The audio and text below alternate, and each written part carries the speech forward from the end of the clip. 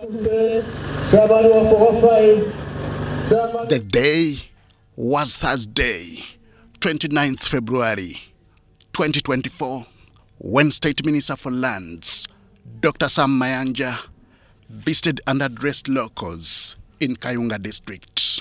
He proclaimed the purported non-existence of Bajo Forest Reserve and directed National Forestry Authority to vacate the area.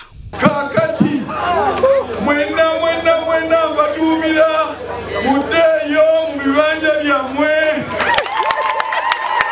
wano tewali kibira. But the line minister in charge of environment, Beatrice Atim Anywar, seems to rescind the minister's decision. Bajo Forest Reserve is a gazetted forest reserve since 1968. It has been, and it was re-gazetted again in 1998, and is under our custody. Yes, it was degraded, because originally there was a real forest, degraded. About 4 years ago, this matter came to Parliament, raised by Kayunga District two-man member of Parliament, Aida Nantaba. She cited encroachers who were destroying the whole forest. This prompted a directive by the then Speaker, Rebecca Kadaga, for the line minister to inspect the place. This is what she found. Over 20 tractors assembled, and we have seen sugarcane going on.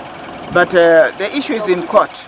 So we cannot indulge so much in issues which is in court. So we hope that the Minister for Environment, having observed and seen everything that is happening, is going to issue an order to restraining these grabbers from taking over forest land. 4 years after this intervention, Anywar is disappointed by the move recently made by her fellow minister.